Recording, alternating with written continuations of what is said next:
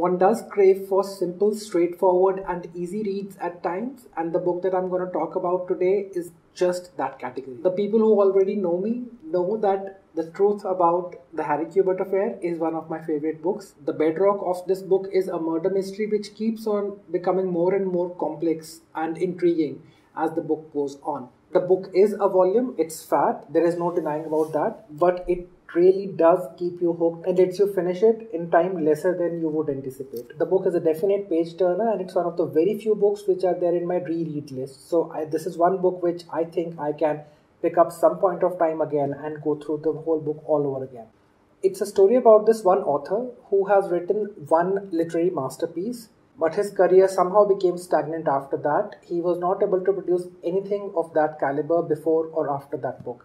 He teaches creative writing, and then there is one of his students who he thinks has a lot of potential and he keeps mentoring him. What happens after that is that particular author gets accused of a murder and his student comes ahead and helps him out of the whole mess.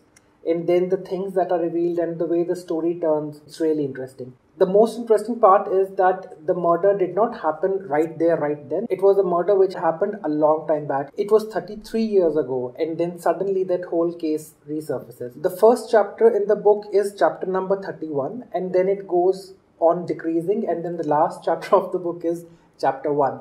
Now, this is one book which got a lot of criticism. A lot of people accused this book of downright plagiarism and copying its content from a lot of other books, but I somehow really enjoyed reading this book because I had not read any of those other books which people kept saying that this book was borrowed from.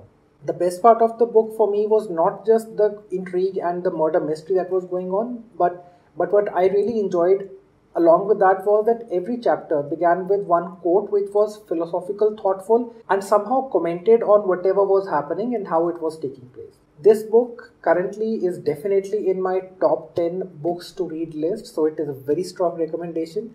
If you have read this book, I would love to hear from you what you think about this book, and if you have not, pick it up. You're not going to regret it. This is one book which I think has a very, very, very general appeal, and I think whosoever picks it up will like it. One might get intimidated by the size of it, but other than that, I think the content is quite universal and a lot of people who pick it up will definitely enjoy it. I hope you liked this video and feel free to comment if you want to ask anything or if you have anything to say. See you guys.